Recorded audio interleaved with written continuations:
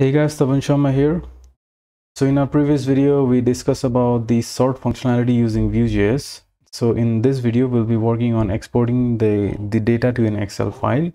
So whenever I select these multiple records and click on export, then these data should be exported to an Excel file. So we'll be implementing that in this video.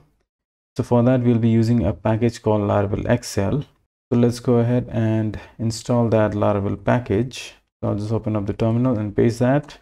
And I'll be right back once this finishes installing. So the package has been installed, and the next step that we'll be doing here is let's go ahead and define a route. So that will be route get students export, and we'll be using an array of students. So we'll be passing an array of students to this route in order to export those records to an Excel file. So we have multiple ways of doing this, and I tried them, and it's quite hectic to deal with Laravel Excel on Vue.js since we need to implement everything on the front end side using Vue.js.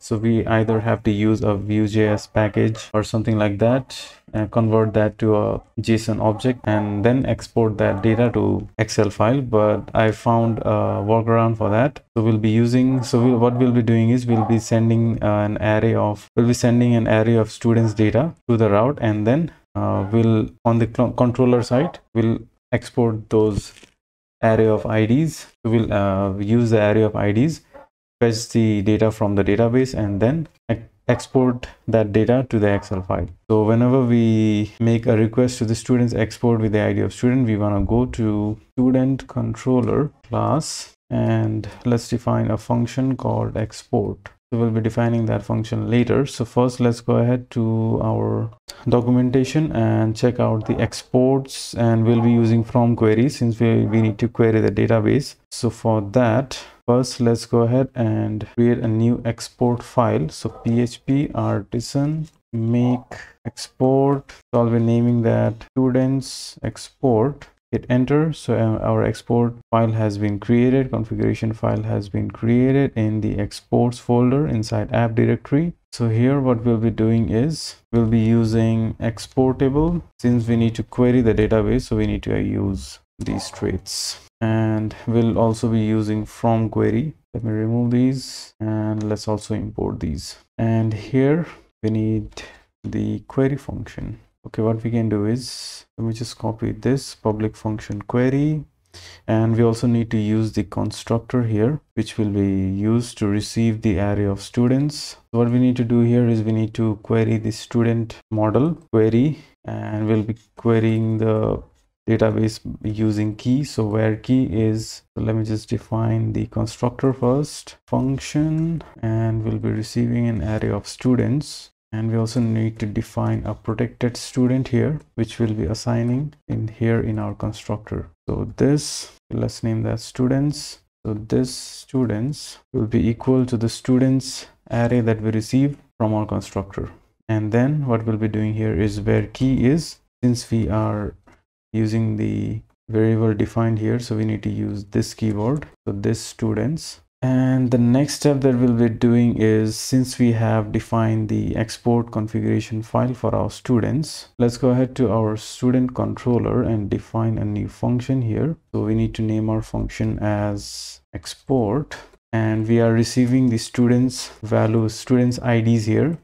So the way we get the IDs from the student is in the form of string and not actually in the form of array, as you have already seen in the deleting multiple records part. What we did was we actually got a string of student ID, so we need to convert that to an array. So we use explode function. So what we'll be doing in this case as well is we'll be using the explode function to convert that array to convert that students string to an array. So students array, and then the way we export those data to an Excel file is by using this command. So whenever we go to the export function, what we'll be doing is we'll be returning a new students export, and here we need to pass an array of students. So that will be students array, and let's name the file as students.xlsx. So this will be an Excel file. So our backend part has been done.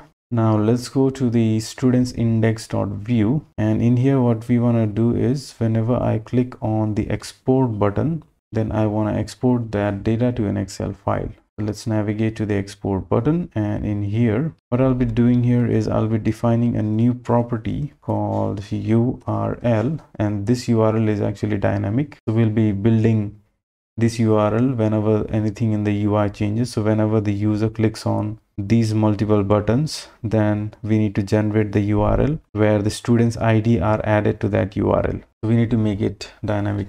So this value will be dynamic. So for that we are defining that in a property, and let's go ahead and define that URL in our data. So this will be URL. So this URL property will be empty by default, and what we want to do is whenever the array of the whenever the value of the checked array changes, then we want to update our URL property as well. So since we are selecting multiple records from our table, and then we want to export these to our Excel file, then whenever the user clicks on these items, then we also want to update the URL value. So for that, what we need to do is we need a watch property defined for our checked array.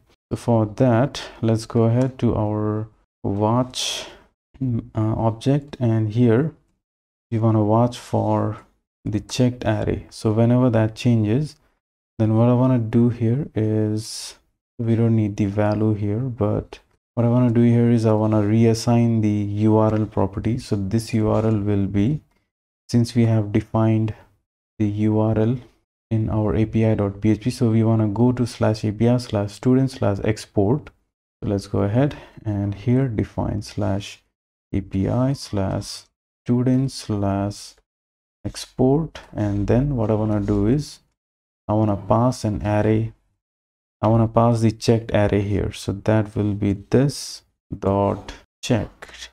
So now if I save that and go ahead and reload the browser, and now if I select two items, then click on export, then as you can see on the bottom left of the browser, you can see the URL been built up. So we are exporting for the students ID of 13 and 14. So these are two records, and if I click on two more and then go ahead and hover on the export button, then as you can see we are exporting records for 4 students. So this is working fine, and so whenever I click on the export button, then it is going to hit this API route. So API students export with the value of this checked, and this is not an array actually, so we are converting that to an array in our API students controller.php. So it hits this API route, we get these students IDs in the form of string,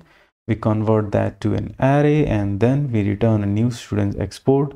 We pass the students array here and with the name of student.xlsx, and on the students export, what we are doing is we are receiving that value in the students on our constructor and assigning that to a variable called students, which we defined on our export file. And then we are running a query and we are searching through the students model where the key matches these students that we receive from the parameter. So let's go ahead and save everything. And now the final thing is the testing phase. So with this, what we can do is we can select all, and then